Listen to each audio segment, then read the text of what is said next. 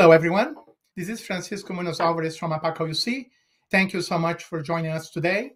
And we are now on the first session, the first talk show we are presenting here from APACOUC community, the APACOUC Talk Show #1. And I know that a lot of people will love this kind of program, and please, our feedback is more than welcome. Thank you so much, everyone. Now, for this first show, I have the honor to have a very good friend and an excellent person, idol to a lot of people here from the Oracle community. And of course, that's Connor McDonald. Connor, just adding you to the stream. There we go. Welcome to this our first show with APACOUC. Thank you very much for accepting the invitation. That's okay. I did the drum roll. I think we could probably skip the drum roll next time. But glad to be here and good to have a chat. No, all good, my friend. I just want to let everybody know that's watching the event online that you have the live chat option in YouTube in the right side that you just can ask questions anytime to Connor, to myself, and I will try to do my best to show the questions live and also to get Connor to answer them when possible, of course, depending on his time too. And the main goal with the talk show, we have many kind of interviews, and this is my revenge because I remember 2 or 3 years back, Connor interviewed me. Now it's my turn in one of the Oracle events. But this is a little bit different. I was talking to Connor before we start, is we have plenty of interviews asking about technologies, asking about technical things. And the main goal of this talk show is basically to know a little bit more about the Oracle personalities and know a little bit them as a person, how they are as a normal person, because they are normal living things. They have hobbies, private lives, and things like that. And that's what we are here today to know a little bit about Connor itself. Saying that, Connor, let's just get started right here, basically. I just want to say thank you so much to all the user groups.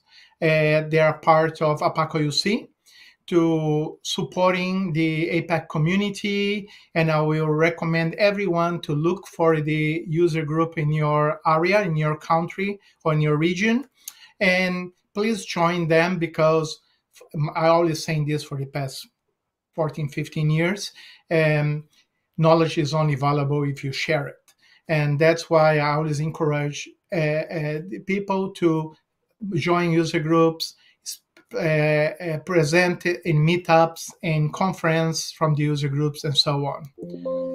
Also, I'm just in the wrong screen. Apologies for that. Just getting right here. Also want to say thank you to the sponsors of APACOUC. They are being the sponsor of all the events we are doing, the Groundbreakers, now the APAC Days. They are going to be happening the next 6 months, with APAC Days happening from the 29th to the 31st of March. Very interesting sessions, database conference coming in the end of May, and so on. Thank you for CloudDB, Como. That's basically the community platform we're still building, still in beta, still in development, and will be live, if all goes well, by end of July. And Oracle, they now is part of our sponsors for APACOUC. And as I mentioned, today we're going to be talking as our first talk show with Connor McDonald, and talk about that. Basically, Connor, I know you for many years. I remember the first time when I met you was in 2008 in the Perth conference from APACOUC. And in that time, I remember watching your session and say, oh my gosh, this guy is amazing. How he can do a 180 slides in less than 40 minutes. That's amazing. And honestly, Connor, I always took my hat for you on that. And it's funny that the most common response I get is people going, why won't that guy just shut the hell up? But anyway, that's that's a fault of The mine. So good thing is you keep everything the audience so engaged. That's amazing. That's something that really talks so well about yourself. But talk about that. The community would love to know a little bit more about you as a person, as I mentioned. That's the goal of this interview. Saying that, how was your start in IT? What brought you to IT, and how was everything started? well, it's funny you should say that. It's a very timely question. I was talking about this on my office hours last night as well. In that yesterday was St. Patrick's Day, and I've still got the can here on the table of the can of Guinness I had last night. But the reason St. Patrick's Day is actually fundamental to my IT career was when I was about, I think I might have been 10, so I'm about 10 years old.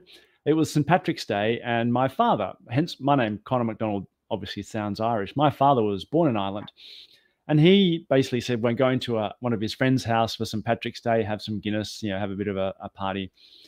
And we went over there, and this friend said, look, I've got this little gadget that I don't really know what it does, but I know your son Connor likes tinkering with stuff. I was always into those electronic kits where you could plug wires together to make, a radio or flashing lights or whatever. I think they just call them 65-in-1s or 301 lab kits. And he had this little gadget for me that he didn't really know what it was, and neither did my father, and he lobbed it my way. And unbeknown to me, it was a Sinclair ZX80, one of the very first Sinclair machines. 1 kilobyte of RAM these things had. And a little sort of rubberized keyboard, like in the old days. If you ever go to McDonald's and buy a burger, you see them tapping on those rubberized keyboards. That's pretty much all I had.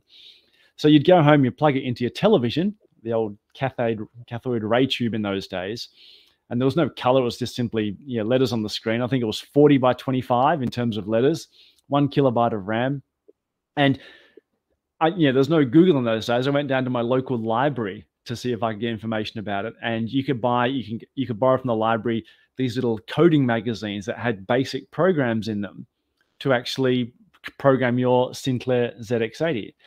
With 1 kilobyte of RAM, you don't do a lot. You did things like noughts and crosses or printing out your name and stuff, very little stuff. But that was my first sort of intro to computers and IT. And I was hooked, absolutely hooked. And so it was actually St. Patrick's Day that got me started back in when I was about 10 years old. And I always have tremendous empathy for those people that finish high school and say, I don't really know what to do, because I was just one of those very fortunate people that literally from 10 years old, I thought, I love tinkering with computers. So from there, it went to a Commodore VIC-20, I think 9K of RAM. I think it came with 6K with the 3K expansion pack. Then a Commodore 64.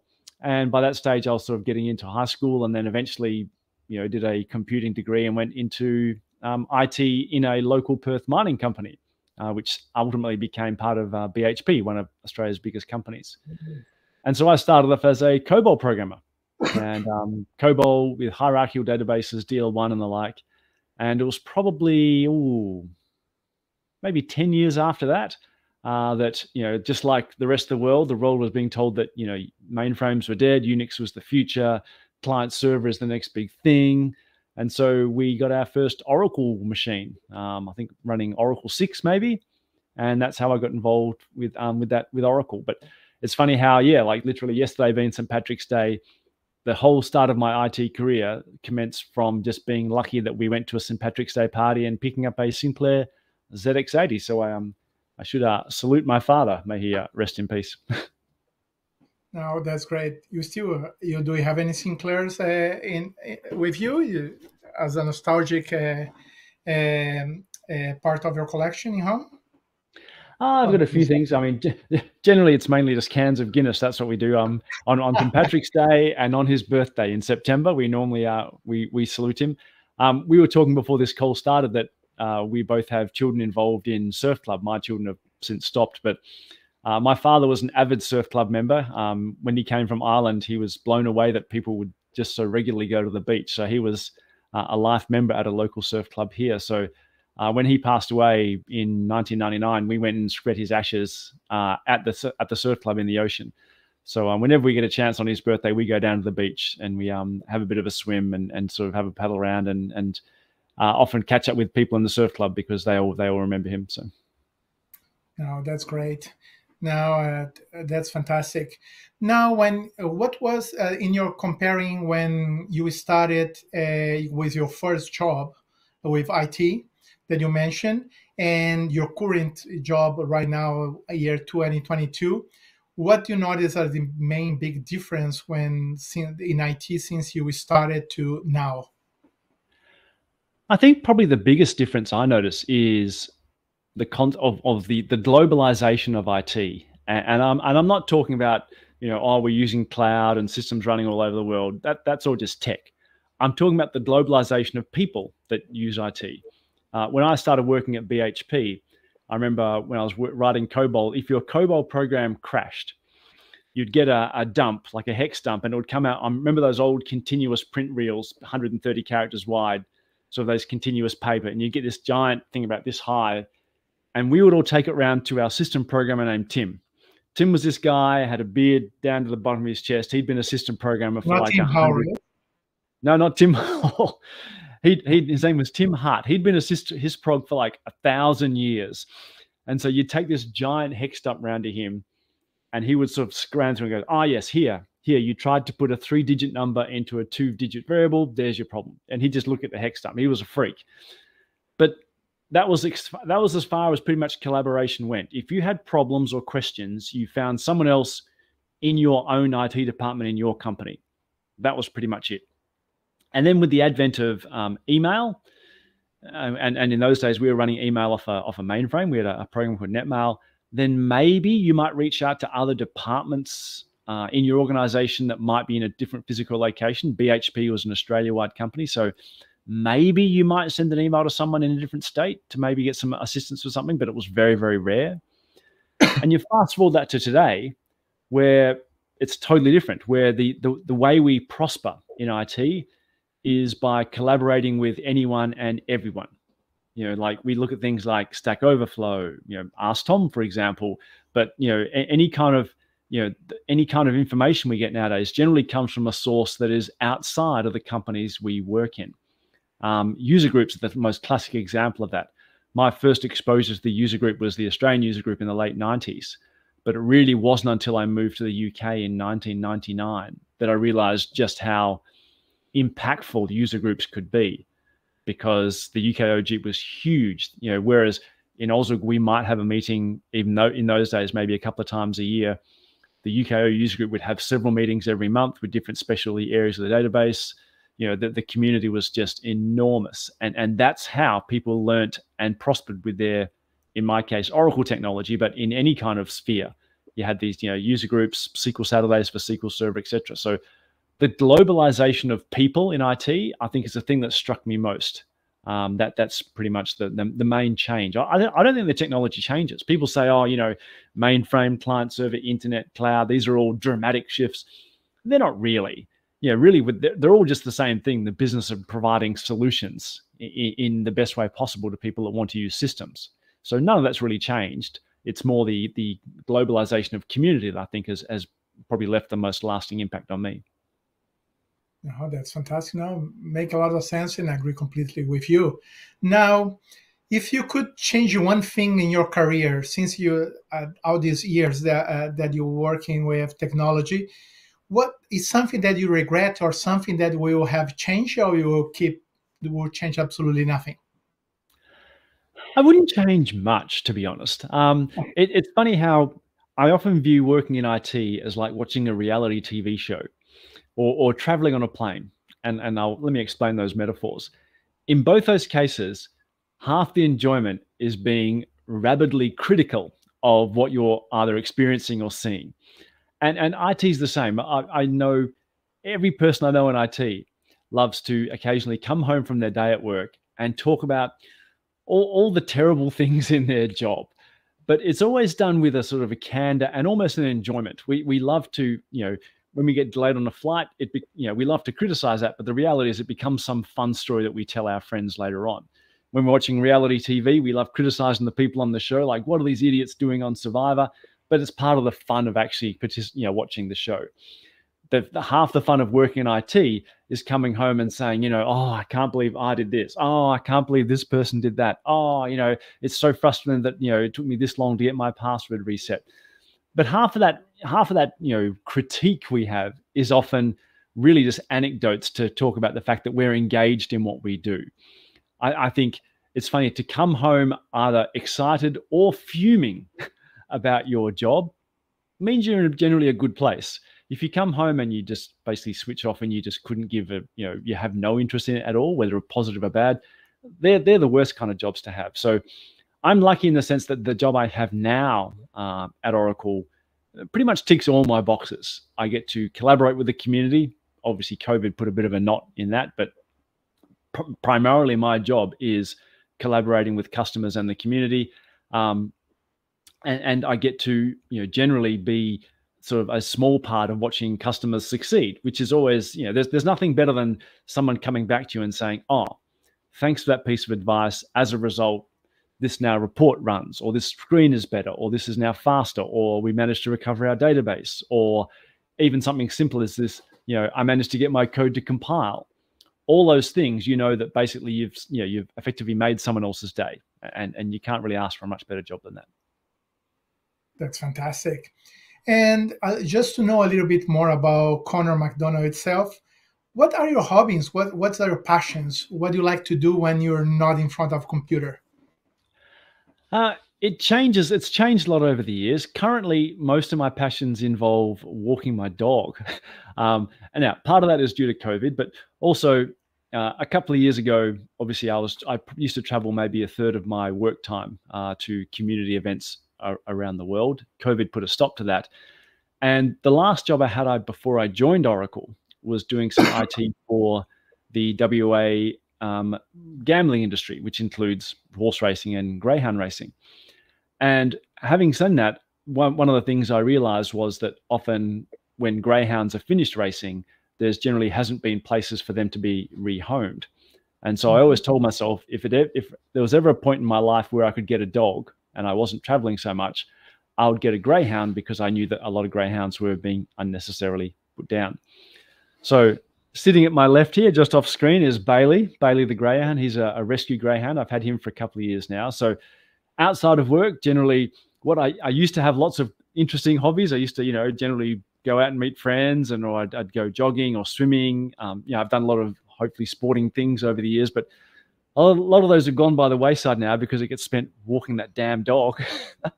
But no, you make exercise now. It's a little bit of exercise, although funny enough, you'd think a greyhound, fastest dog in the world, or second fastest land animal behind a cheetah, you think they'd be great for your own exercise and stopping you from getting, a little bit soft around the tummy. But they run for about 60 seconds and then they lie down for 23 hours. It's like having a giant rug in the house.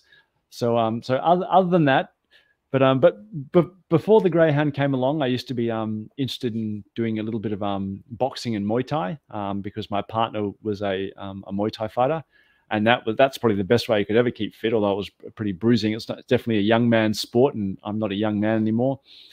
And going back before that, I used to do a lot of swimming. I'm not actually a big fan of swimming, but myself and my partner set ourselves the goal of swimming the English Channel, and so that was back in 2014. So you did it? Yeah, so that was what's that, 7 years ago now, 8 years ago now. So that's going back a way. But yeah, so that was always a personal goal to start at something. Most of us pick goals that we often pick goals for the things we're good at, because it makes the ratio of success higher. And I knew I was a terrible swimmer, so I thought, let's pick something that I'm bad at, which is swimming, and set ourselves a big goal. So my partner Genevieve and we set ourselves a goal of getting across the English Channel in a team of people. So that was 2014. But it's funny, like at the moment that finished, I was like, yeah, I'm done with swimming. I never liked it, still don't like it, and the English Channel was very cold. Exactly. How about yourself? What do you do outside of work? You like to rescue dogs. I started doing that before COVID with the horses, and started with 1 or 2. Now I had around 15. Wow. Raised horses and started breeding them. Now probably is not a good idea. It's a very expensive hobby. But I started doing Dragon Boat. You know Dragon Boat? Oh yeah, yeah. They also Yes. like this one. So yes. Yep.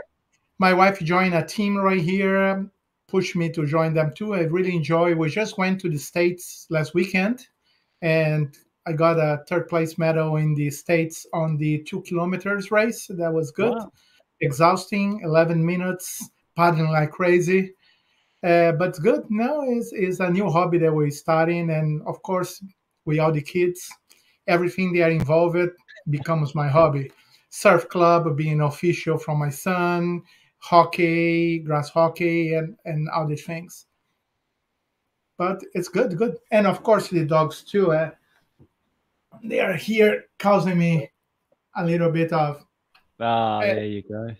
confused. Both of them. The other one wants to say hi too, but nah, they get a little bit crazy. And therein lies the difference between a greyhound and other dogs. If I yell for my dog to come over, he's just going to look at me and go, "Why would I bother?" It's like, Yeah, that's not a that's a big difference.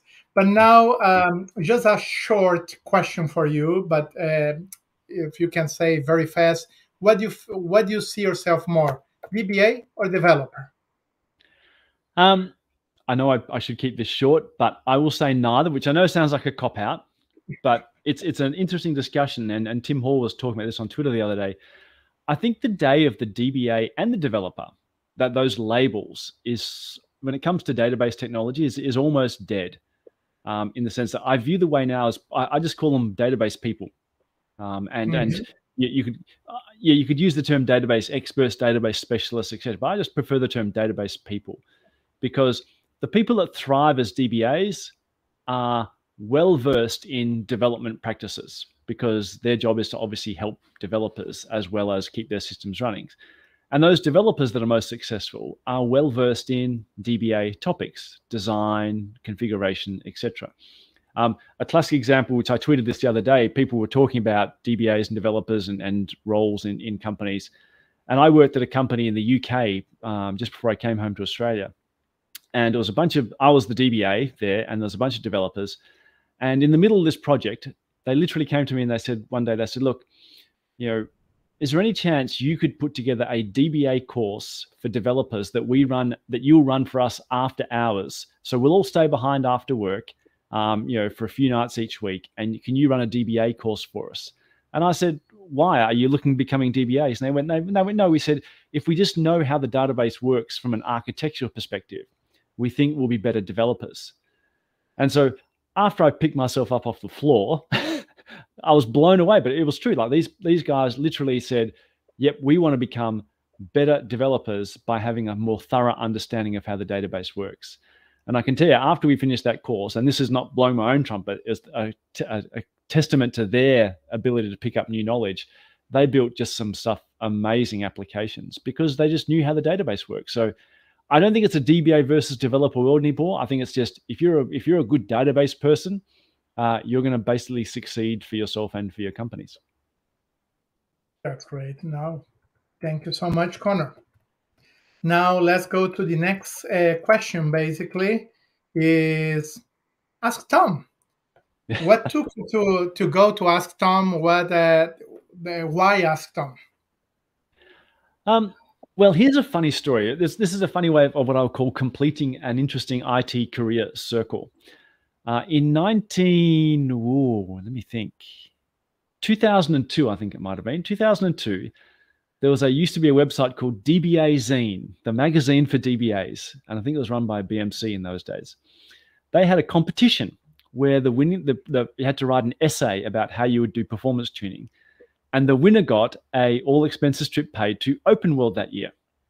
And part of the prize was dinner with Tom Kite and Dave Ensor, because they were the two sort of well-known Oracle specialists around the world. And I was fortunate enough to win that competition. I was living in London, so myself and my wife Gillian got flown to San Francisco. We stayed at the W Hotel, and part of it was meeting Tom in person. So we had a dinner with Tom. Oh, my dog has come to join me. Hello, Bailey. So we had a dinner with Tom and met him face to face. I'd met him over email a few times, etc. But yeah, so that was 2002. I think we had a dinner with Tom, and then fast forward how many years? 13 years. And I saw on Twitter that Tom Kite was retiring from Oracle. And on Twitter, they said, if you're interested in a role similar to what Tom is doing, please reach out. And so I reached out to Stephen Feuerstein, who was working at Oracle. He was putting together that team. And yeah, so it's funny how I went from occasionally talking to Tom via email on the old news groups back in the late 90s to blind winning a competition to have a meal with him in 2002, to regularly interacting with him at conferences between 2000 and 2015, and then taking on a role similar to what he did at Oracle when I joined Oracle. So I still have occasional contact with Tom and his wife, Melanie. We just stay in touch. But yes, that's how I got involved in resurrecting Ask Tom, which had gone dormant in 2015. And I love Ask Tom because it's literally like free training.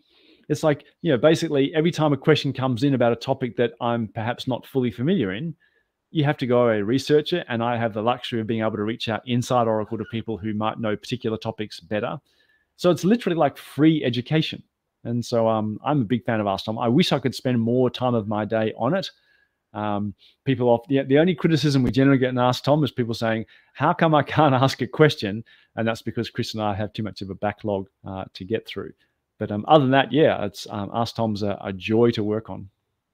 That's fantastic. No, because all these talk shows they were going to be doing, by the way, Maria Kogan will be the next one on the talk shows in a couple weeks from now. And I was talking with Tom last week, trying to convince him to bring him out of retirement for 20, 30 minutes. And I was not lucky. But that's nice. And of course, if I start comparing things, you are the natural evolution of Ask Tom from Tom to you. Basically, I can see the connection, and it's something that a lot of people appreciate for sure. And are you thinking after a COVID situation is, or other words, life come back to normal or the new normal? Are you planning to be crazy like Tom, that was 1 week away, 1 week overseas, 1 week away, 1 week overseas? No, I don't think, funny enough, no matter how keen you are on meeting the community, which I love, I don't get me wrong, I love the travel aspect of the job.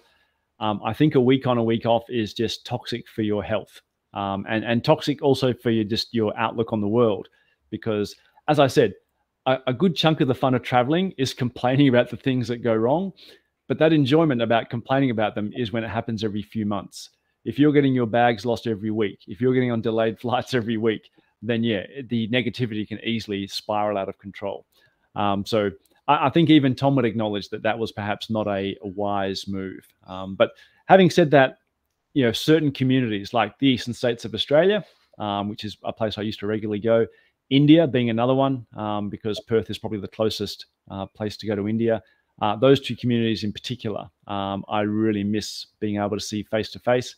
And with all due respect to the fact that you're running this platform and every other platform, Zoom, Teams, etc., I honestly think that while they are a remarkable achievement in terms of how fast that technology solution has grown over the last couple of years, I think people are just desperate to get back to face. I think human beings are meant to be together. And so I'm hoping we have an evolution back to that model in the near future. Yeah, that's not easy. Everybody miss that kind of connection and have the contact with people, because one thing is virtual technologies, and other thing is being able to see a person interact with others. It is a very different, and for sure everybody miss it. I miss that like as crazy, to be honest. All right. I just want to remind everyone that's watching the live session that you can ask your questions to Connor any moment using the chat option on YouTube Live too. Now to the next part. Something funny, something dramatic. What's any funny situation or experience, Connor, that you have had during your career? Doing a consulting job, doing a presenting or traveling, and something not that funny or kind of dramatic, the opposite side. Any experience like that you would like to share with us? Okay, what I'll do is I'll mix and match the two stories in one, because this was both dramatic and funny. Well, hopefully the listeners will find it funny. It was certainly dramatic for me at the time. But when I was working for BHP, we had a server migration. We had to move all the data from one old Sun box to another. And I was doing this from Perth to a remote mine site called Newman, which is about 2,000 kilometers north of Perth in the Pilbara. It's in the middle of the desert, basically. So on average, it's 45 degrees during the day, so 120-ish for those who work in Fahrenheit. And I had someone helping me. They were basically doing the various bits and pieces through the physical part of the migration. In those days, there was no real strong networking between these machines, so you would unload the data to tape, take the tapes over to the new machine, restore from tape, and then that's how you've done your server migration. Now, on a mine site, no matter how much you try, even in computer rooms, they're dusty, they're full of dirt. There's, mine sites are just dust bowls. And so there's often issues with hardware reliability. And because of that, we were very, very cautious. We said, when we take a copy of the data from this machine, we're going to put it onto 3 copies onto tape, 3 tape copies, and we're going to take those 3 copies over to the new machine and restore. And unfortunately, and this was probably my own fault, computer capacity in those days, you would buy hard drives. They might be 9 or 10 gigabytes in size, and they'd be plugged in with SCSI connectors. We had to take some of the old drives over to the new machine as well for repurposing. So we put 3 copies on the tape, unplugged the hard drives, plugged some of them into the new machine, and started restoring. About halfway through the restoration, the first tape fails, but you get a bad read off the tape, and which is not uncommon, because I should have said this is an iron ore mine site. So, of course, not only are you surrounded with dust, you're surrounded by dust which is full of iron, which conducts electricity. Not the best thing for tapes and servers, etc. So the first tape fails, and we're about halfway through the restore. Not a problem, I say, because we've got 2 more copies. Second tape drive goes in, and we start restoring some more. That gets about 80% of the way through, and that tape fails as well. We get a corrupted read off the tape. Now the anxiety levels are starting to grow a bit, because we've only got 1 tape left. But I have a look, and pretty much the only thing we left to restore is the system table space. All the other table spaces have been restored correctly. So I'm doing all this over the phone to my friend Frank, who was the guy up there. I said, okay, Frank, get the 3rd tape out, stick it in the tape machine. He sticks it in there, and next thing you know, he says, yep, tape is just spooling out of this tape drive, and nothing's been read. At which point I'm starting to panic, because now I've got everything back except the system table space, and I'm out of tapes. We have no more stuff left. So at this point, I'm thinking I'm pretty much screwed here, because we've repurposed some of the drives from the old machine. So the old data is gone. We haven't managed to get it on the new machine. I'm going to have to phone the CEO and say, we've lost your database. And this database was controlling truck movements around the mine. So we were told that effectively, while this system was down, if the trucks couldn't get up and running, we lose about $100 to $2,000 every single hour this thing was down. So a bit of a drama. I'm sitting there panicking about what to do. And just I'm doing that, the phone rings, and it's my wife, Gillian. She says, oh, how's the migration going? I know you said it was going to be stressful. And I said, don't talk to me about it. I said, this is a nightmare. Anyway, why are you ringing? And there's this long pause. And suddenly she bursts into tears and says, our canary has flown away. It's got out of the cage. At which point I'm going, I could not give a rat's about the damn canary. I'm about to lose my job. But no, you can't say that over the phone, obviously, to your wife, who's now in tears. So I tell Frank, I say, look, I'm just going to grab a coffee. Just bear with me. And Frank's like, what do you mean you're going to get a coffee? We got enormous dramas here. But I said, look, I'm just going to grab a coffee. Jump in the car, go as hard as I can to our house. And there's my wife pointing up at this tree, which is 100 feet high, saying, I think he's at the top of this tree. Can you go get him? And the whole time I'm thinking, if I get this damn canary, I'm just going to wring its little neck anyway. But I climb this tree to as high as I can, nowhere near this damn bird. I get back, but that seems to have appeased my wife, that I've done a sufficient effort. So the canary's gone. I drive back to work. But luckily, I had this brainwave that while I'm in the car, and while I've managed to distract myself from the fact that my career is about to come to an end, and I suddenly realized that one of the drives we haven't repurposed, the internal OS drive on this old server, probably was where the system table space was residing. So we get back there, managed to find the fact that, yes, the system table space has been preciously left intact on the old box. We copy it over to the new box, and we managed to get the system up and running just within our outage window. And of course, we didn't tell anyone that we'd lost all 3 tapes and we came within a whisker of losing everything. We simply sent that standard email saying, migration completed, no obstacles encountered, everything's fine. So I got away with it, didn't lose my job. We did lose the canary, bless his little soul. Hopefully a cat ate him. But yeah, there's my funny and dramatic story all in one. No, that's a great story, and oof, I know the feeling of that kind of situations. They always happens. And next question for you. You a dog or cat person? Basically, you already answered that question, kind of. But what are you, a dog or a cat person? I'll say I'm both. I probably have a leaning toward dogs. All through my childhood, we had dogs as children. And it's funny you put that poster up, and it's true that there's an old saying they say, dogs have owners and cats have staff. Funnily enough, in terms of a nice counterbalance, I have a greyhound. My partner Genevieve rescues cats, so she has 3 cats at her house. And funnily enough, you'll think that would create some angst between the greyhound, but greyhounds being giant sooks, he's met one of the cats only once. The cat took a giant swipe at him, swatted him on the nose, and ever since then, he's been totally petrified and will not go in the same room as the cats. So it's funny, people talk about large dogs like greyhounds being, well, I couldn't have that around a cat. What if it eats the cat? That's the last of our problems. Our biggest problem is getting the greyhound to come in the same room as the cats because he's terrified. But yeah, so I have a soft spot in my heart for cats because we rescue them, and obviously a soft spot in my heart for dogs because I rescue a greyhound. That's fantastic. All right, let's go to the next question. Basically, how do you see yourself in the next 5 or 10 years of your career? It's funny, that sounds like those kind of questions you get on an interview. I remember years ago, I interviewed, I think, for Fujitsu, and I remember the interview was going okay, and then the person said, "Where do you see yourself in 5 years?" And I thought, that's such an interviewer's question. So I remember I responded, I said, "Probably your boss." And that didn't go down well at all, but we tried to make light of it. But no, for me, as long as I can keep enjoying my use of the technology and enjoy working with the tech community, and obviously at the moment that's the Oracle community, I don't see that changing anytime soon. Then yeah, I enjoy that role. I think for myself and everyone else, I think the days of being a specialist in one area are probably coming to an end.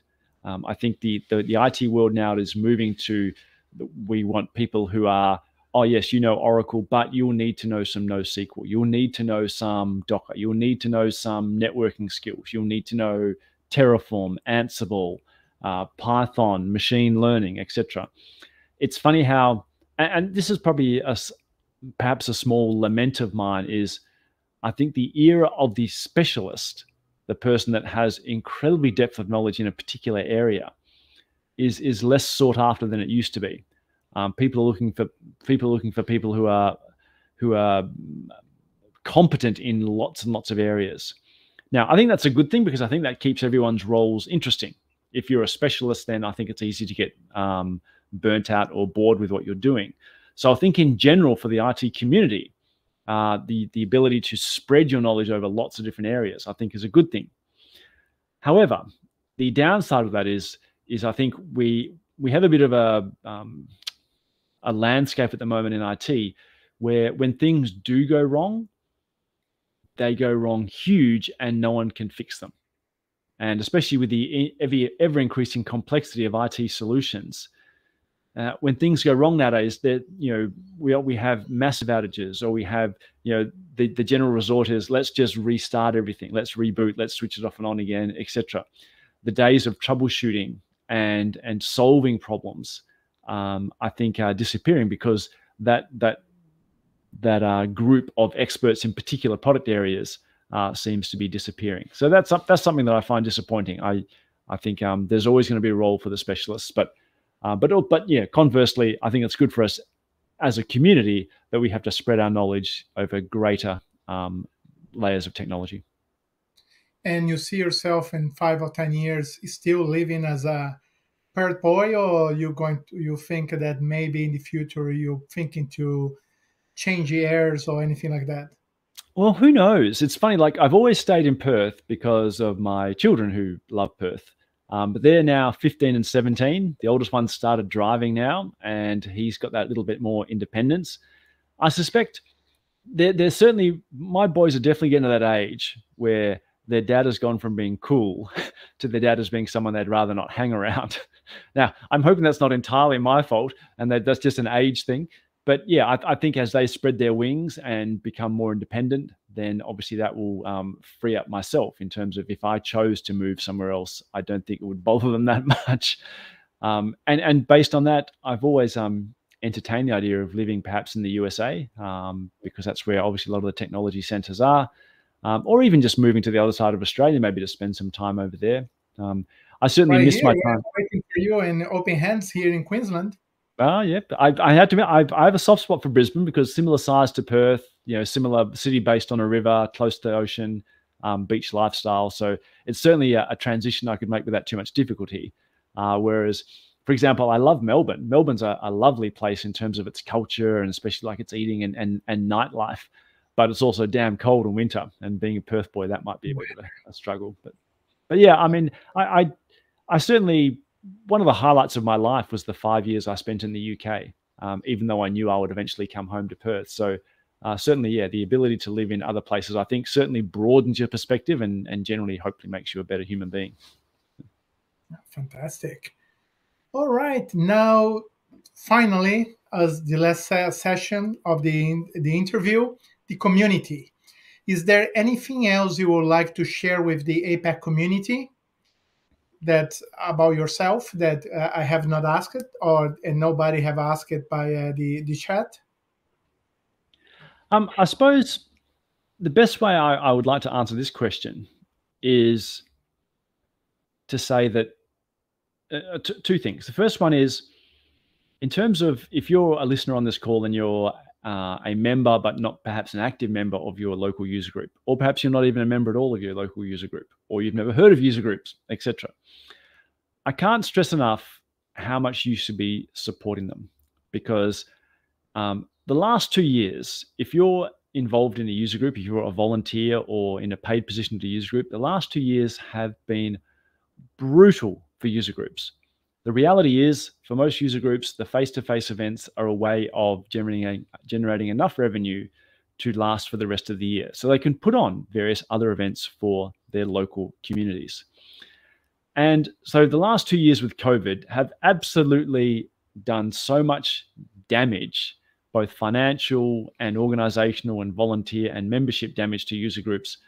And let's face it, the vast majority of people who run these user groups are doing it on a voluntary basis to make the community prosper. So the first message I would be saying is, if you are in any way associated with a user group, even as a general member, or you just know of one in your local area, try reach out to them. If they're doing an event in the next 12 months, do your best to either be a speaker at them, and obviously that's a much bigger ask if you're not a speaker, but even if you're just an attendee, just making that little bit of effort to get along to your local user group meetings is the re-energizing that they'll need to come out of this COVID nightmare that it's been for them.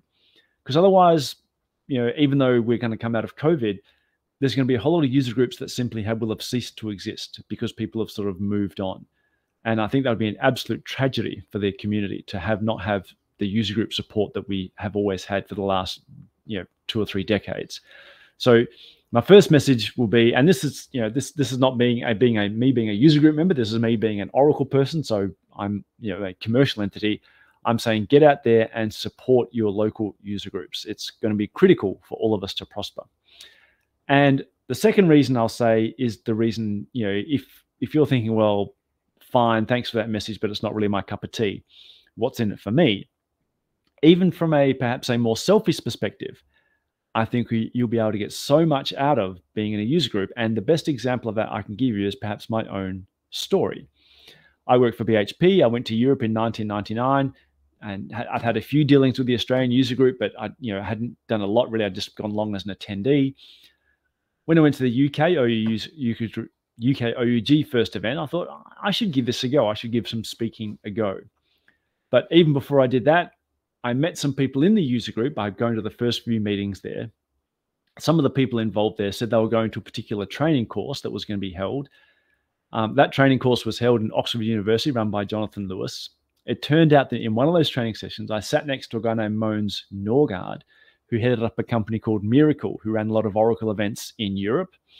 Through that, I got to meet a whole lot of other contacts in the Oracle community. And through that, I managed to get various roles and jobs and almost kickstart my post-Australian Oracle career.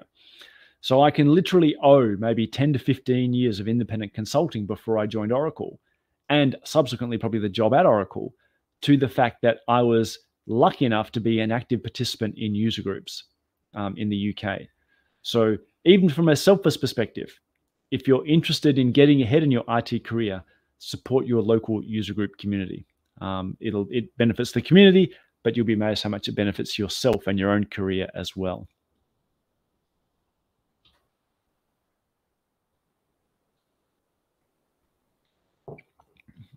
I seem to have lost Francisco. Are you there, Francisco? Yep. Can you hear me?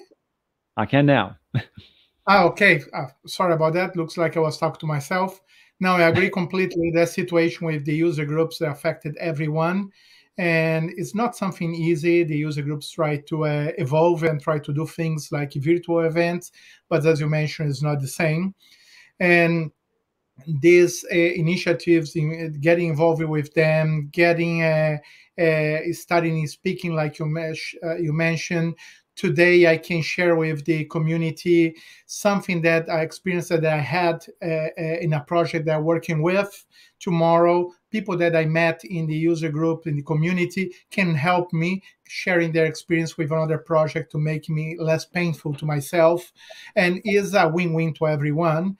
And especially to careers, like you mentioned, that is a jump start, fantastic to many people, help you to increase your networking, get access to people, companies. It's fantastic, and is a fantastic advice. And I will say one more thing in terms of putting my Oracle hat on for a second. This is a great two-way thing. If you go to Oracle user group communities and Oracle people are there, rest assured, the biggest challenge we have inside Oracle is getting regular access to customers so we know what works really well for them and what doesn't. So even if we go to a user group meeting, if you come up to the Oracle person and it's me and you go, this piece of your product sucks, that's a win for us and a win for you, because it's probably feedback we were unaware of. That the toughest part about being in such a company as large as Oracle is knowing how customers are using and actually experiencing our products. So, even if you are really frustrated with one particular element of the Oracle technology, being in a user group and feeding that back to Oracle people helps us and ultimately helps everyone prosper helps us make improvements to the product.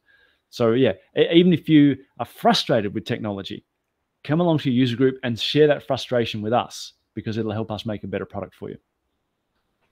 Thank you so much, Connor.